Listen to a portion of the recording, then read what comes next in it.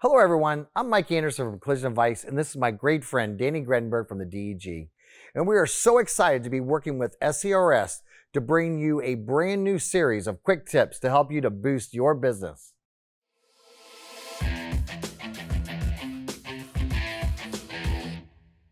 Hello everybody, welcome to today's tip. You know, recently I was at a shop in Chicago, and at this shop they had actually replaced a rear body panel on a hybrid vehicle. And the vehicle started and ran perfectly fine when they pulled into the paint booth. But when they went to pull it out of the paint booth, the vehicle would not start. Now, I happened to be there and they were like, Mike, do you have any idea what might be causing this?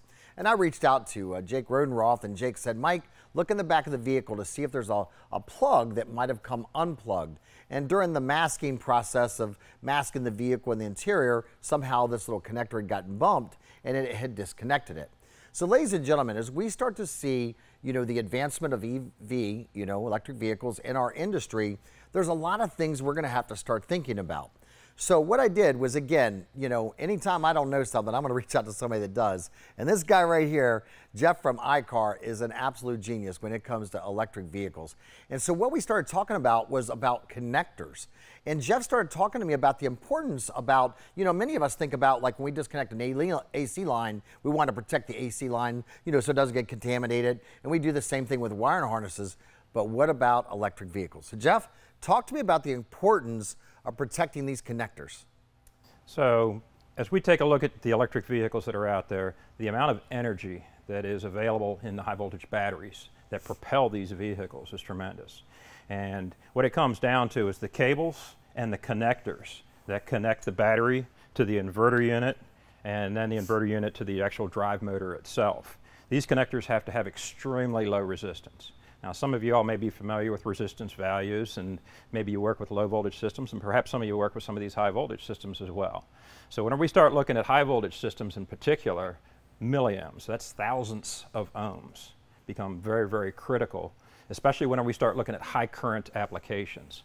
So as we look at a high current application, and I'm going to use just a round figure of 300 amps on, I want to say, a moderate acceleration on one of the higher performance EVs that's out there. And some of these EVs can spike 500, 600 amps on a single drive motor at certain points in time on a hard acceleration. So I'm just going to use a nice round number of 300 amps. So 300 amp draw through the terminal connector right here, through the cable. That connection right there becomes, I'm going to say, a weak point if we're not careful. So that connector, brand new, probably has less than 1,000th of an ohm of resistance whenever it's brand new and it goes into service. And as long as it's protected and clean, and let's face it, these connectors aren't taken apart and put back together very often, but once in a while they do need to come off. It's very, very critical, because at 1,000th of an ohm, 300 amps turns into a 90-watt light bulb, if you will. Right there at that connector. So think about the old style light bulbs where a 90-watt light bulb got pretty hot, right? Yes, yes. Okay, so that's okay, that's accepted. The engineers take this into account. Now let's take and make believe we get maybe a little bit of dust in there, a little bit of contamination in there. And let's take that from 1 milliohm to 10 milliohms. That 90-watt light bulb just turned into a 900-watt light bulb. So you start to look at the way that number starts to scale up. Let's make believe we get a little bit of paint overspray or something else in there, and that resistance goes up to 0.1 ohms. What did that just turn it into? A 9,000-watt heater. Wow. And if that were to reach 1 ohm of resistance, it would be a 90,000-watt heater.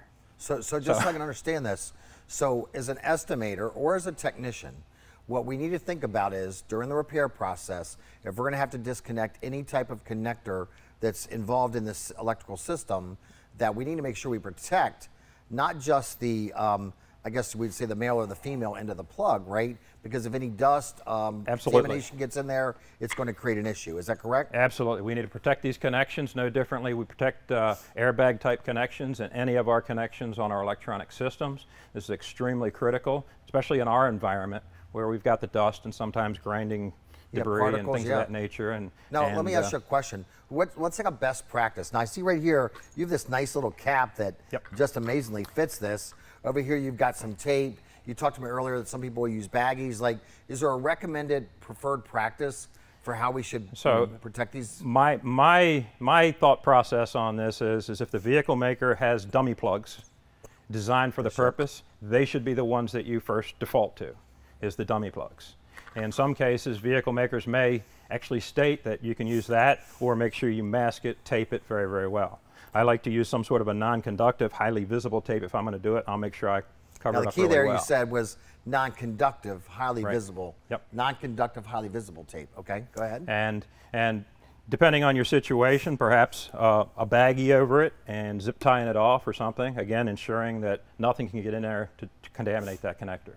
So, ladies and gentlemen, remember, whenever we have to disconnect any type of component, such as these examples Jeff has shared with us, and we have to protect them, that is going to be a not included operation. And again, how can we verify that? We can always go to www.degweb.org. Jeff, thanks for joining us today, and we hope you got value out of this tip. Make it a great day. If you find these tips helpful, please subscribe, like, and share, and comment below for any future suggestions. Thank you for watching.